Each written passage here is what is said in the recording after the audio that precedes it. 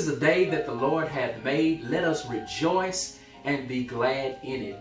Pleasant parishioners and partners of PG, welcome to our virtual worship service. I pray that you are inspired by the Word of God and encouraged by the songs of praise. We have a special guest coming to share with us today. I pray that you get something out of our worship.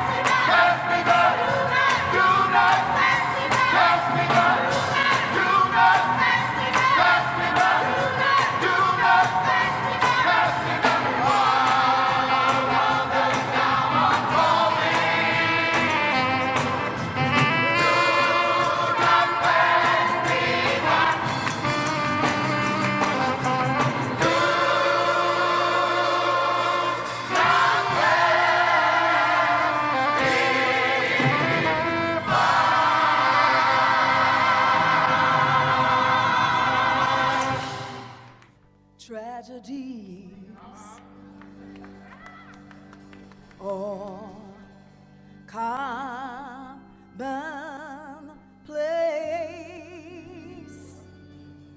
All kinds of diseases. People are slipping away. The economy is down. People can't get enough pay. But as for me, all I can say is thank you, Lord, for all you've done for me. Folks without homes, living out in the streets. The drug habit, some say, they just can't beat. Muggers, robbers, terrorists, rapists. No place seems to be safe. But you've been my protection. You've been my protection. You've been my protection. Every step of the way. All I can say is thank you, Lord. Thank you, Lord. Thank you, Lord, for all you've done for me.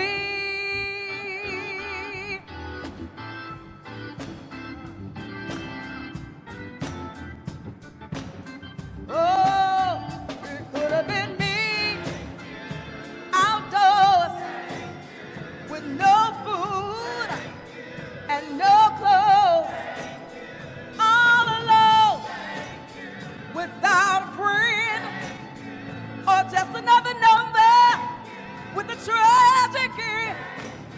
But you didn't see fit to let none of these lies be. And every day by your power, keep on keeping me. I want to say,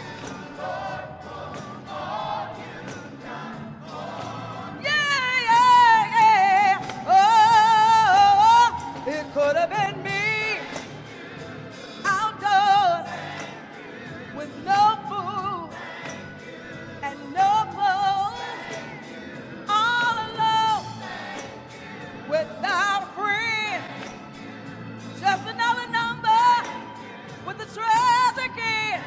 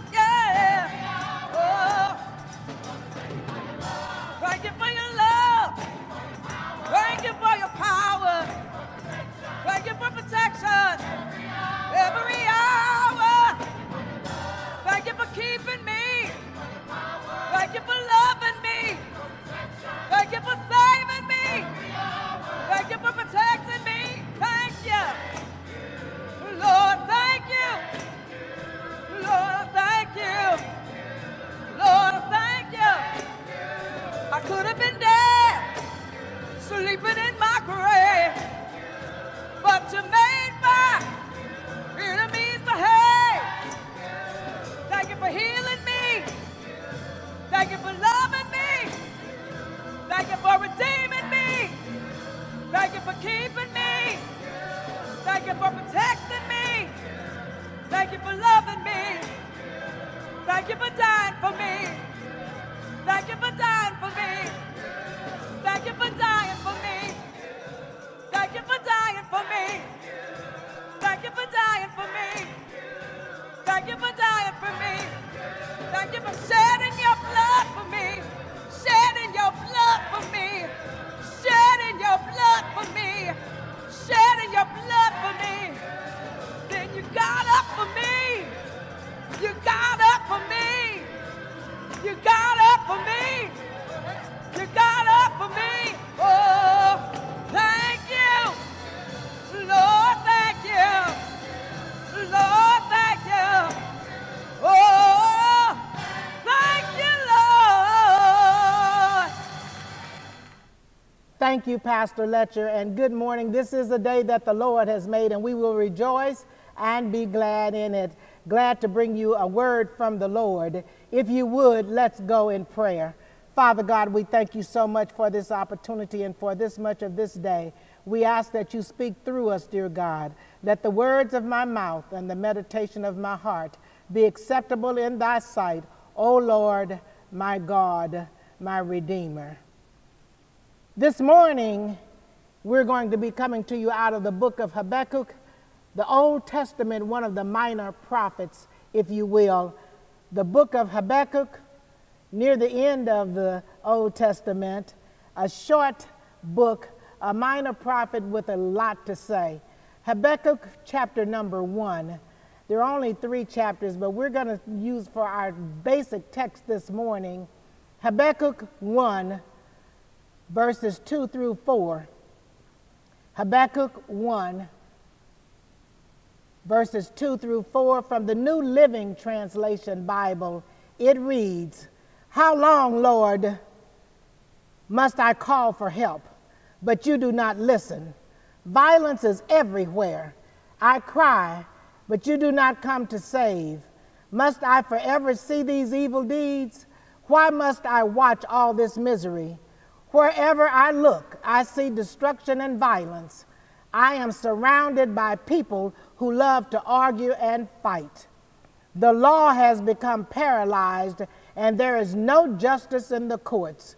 The wicked far outnumber the righteous, and the justice is perverted with bribes and trickery." So reads the word of God. And our subject today, peace in the pandemic. Peace in the pandemic. This prophet Habakkuk, whose name in Hebrew means an embracing and unfolding faith in God, was deeply disturbed by the violence and destruction caused by the Babylonians. Many of us today are deeply disturbed by the racial injustice, the killing of our black men and women from coast to coast, and the coronavirus pandemic, not to mention the everyday matters of life and the economic status of our own families. Like Habakkuk, perhaps many of you, like me, are asking the question, how much more will God allow to transpire before he breaks his silence? Yes, we all want answers, just like Habakkuk. I admonish you to read the entire book at your earliest convenience. But right now, we're going to focus on this scripture text. Let me encourage you to ask God to give us a spirit of calm, a spirit of calmness and peace as we await his judgment over these issues that we find ourselves pondering over. I believe that just as God answered the prophet, he'll answer us. Our scripture text states that after the prophet prayed, hallelujah, he decided he was going to go and wait and watch to hear what God had to say. Patience is needed, my brothers and sisters, when we're waiting for a response to have some peace during the pandemic. We know that God is omniscient, he's omnipotent, and he's omnipresent. So what's going on in our world today is not a surprise to God. It didn't catch him off guard like it did us. God's plan has always been on his time schedule. Over in Isaiah, he said, "My thoughts are not your thoughts, neither are my ways your ways." He knows the ending before the beginning begins. I'm glad about it. But we're looking for peace in the midst of the pandemic. Brothers and sisters, as we watch and wait, there are three things I believe we should be doing, and you may want to jot these down. There are some others, but I think you may want to jot these down. First, we need to be looking to God. We hear so much and see so much on the radio, TV, and social media. Everyone has an opinion. No one has the solution. Matthew 7:7-8 says, "Ask and it shall be given. Seek and you shall find. Knock and it will be opened. For everyone who asks receives, and he who seeks finds. Whoever knocks, the door will be open to you." I can hear the late, great Albertina Walker singing, "Makes no difference what the problem, I can go to God in prayer. Yes, I have this blessed assurance. He will take my gloom and sorrow and turn it into bright, bright light. Yeah, I can call him when I need him. I can go to God in prayer." It makes no difference what we're dealing with. God is our answer. He is our strength. When I need him, I can call him. Our Father up in heaven, I can go to God in prayer. I have no doubt, my sisters and my brothers, that he will work it out. I can go to God in prayer. In fact, Jesus said we could ask the Father anything in his name, and the Father would hear us. Looking to Jesus, who is the author and the finisher of our faith. As we seek him, we must believe that God will give us peace in the pandemic.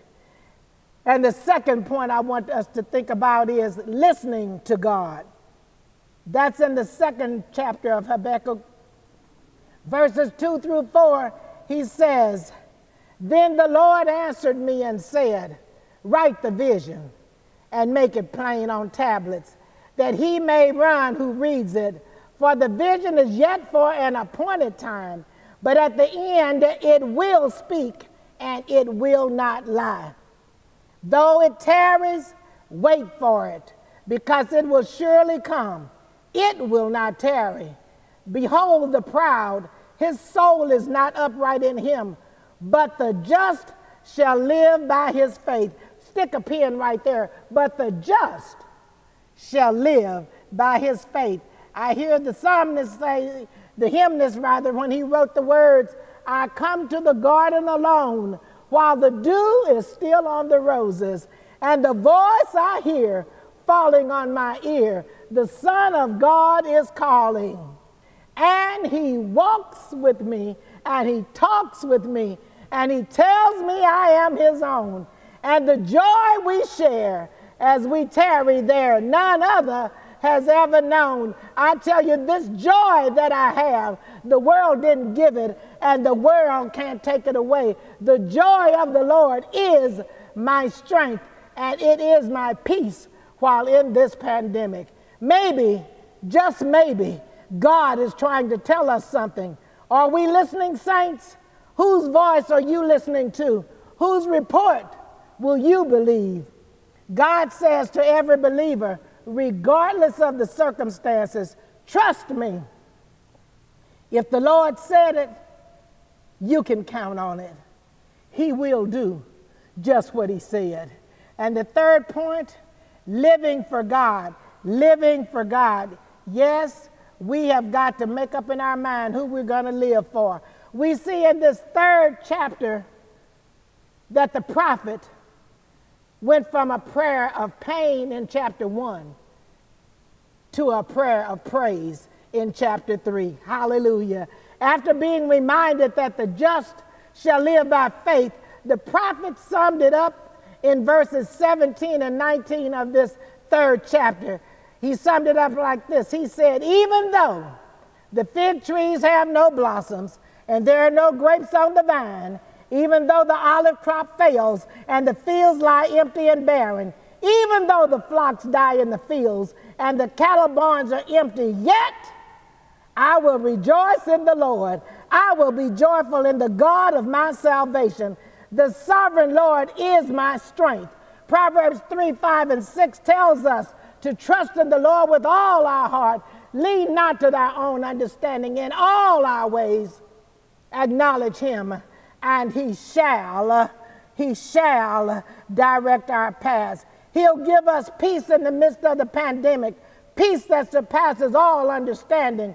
Romans 5:1 says, having been justified by faith, we have peace with God through our Lord Jesus Christ. We need a personal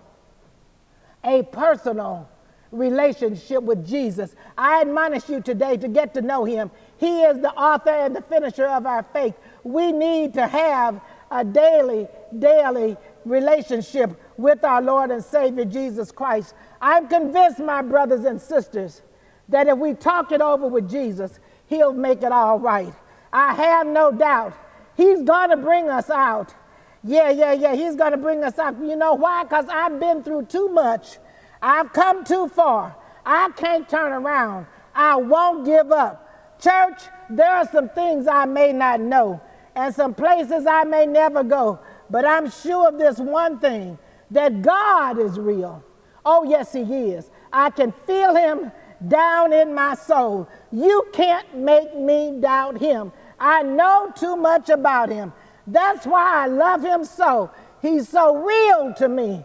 How real? I'm so glad you asked. Real enough that one Friday, Jesus paid the sin debt that we all owe. He was crucified one Friday at Calvary, hung on an old rugged cross. Jesus, God's only begotten Son, felt forsaken on the cross. He cried out, Father, Father, why have you forsaken me? But he didn't come down off that cross. He stayed there for your sins and mine. And when he cried out, it's finished, he gave up. He gave up the ghost. Oh, yeah, they pierced him in his side. Blood and water came out. Blood for redemption and water for baptism. Oh, yeah, he died, I tell you, on that old rugged cross. They took him off the cross and they laid him in a borrowed tomb. He stayed there all night Friday, all day Saturday, all night Saturday night, but early Sunday morning, I said early Sunday morning, Jesus rose with all power in his hands. And one day, he's coming back for his church. He's looking for a church without spot or wrinkle. Will you be ready when Jesus comes? Are you going back with him? Are you making preparation? I believe he's on his way back. Saints, let's get our house in order. Get our house in order. For if the Lord said it, you can count on it. He will do just what he says. So let the church say amen. And it is so. Yes, it is so. He will do just what he said. God will hear us. He will keep us in perfect peace if we keep our minds and our trust stayed on him. And he'll give us peace in this pandemic. Don't panic. Ask God for peace. God bless you. God bless you. The door of the church is open. We extend to you an invitation to discipleship. You may unite with the Pleasant Green Missionary Baptist Church by sending an email with your name and your contact information to ghpruitt@gmail.com, and someone will reach out to you within 48 hours. Again, that email address is ghpruitt@gmail.com. And now, our pastor, Reverend Dr. Aaron K. Letcher. What a wonderful word of God. We thank God for the word, and we thank God for also the messenger. We pray that the word of God has inspired you to live a life that is pleasing in the eyesight of God. Also, brothers and sisters, we want to offer an opportunity for generosity and giving. There is an opportunity for generosity and giving. You can give to Pleasant Green two ways. You can give by check or money order in the mail, or you can give online. You can mail check or money order to Pleasant Green Missionary Baptist Church at 1220 G.H. Pruitt Place, St. Louis, Missouri 63113. You can mail check or a money order to the church through that mode. And then you also can give online. You can log online at www.pgmbcstl.org, and you can give online. Brothers and sisters, we thank God for your generosity, and we thank you for your faithfulness and in giving. Also, brothers and sisters, we also want you to take advantage of every opportunity of Christian education that we have. We want you to take advantage of our WOW, Word on the Wire, at 8:30 Sunday mornings. The dial-in information is listed below. We want you to take advantage of that. Also, we want you to take advantage of our Sunday school opportunities. Our Sunday school opportunities, you can dial in on Saturday at 5 p.m. and the dial-in information is listed below. And also, brothers and sisters, we have POW, Prayer Over the Wire, at 7 p.m. on Wednesday nights.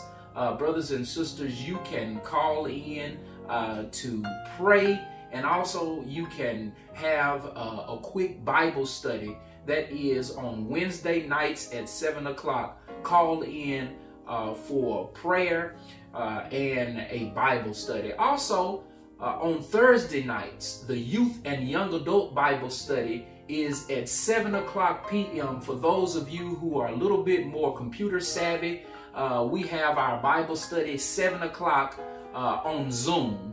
And the link to our Zoom meeting or our Zoom Bible study is usually listed the day of Bible study on Facebook via our Pleasant Parishioners page and our Pleasant Green Facebook page. Brothers and sisters, we challenge you that while it seems like the doors of the church are closed, to take advantage of these virtual opportunities for learning.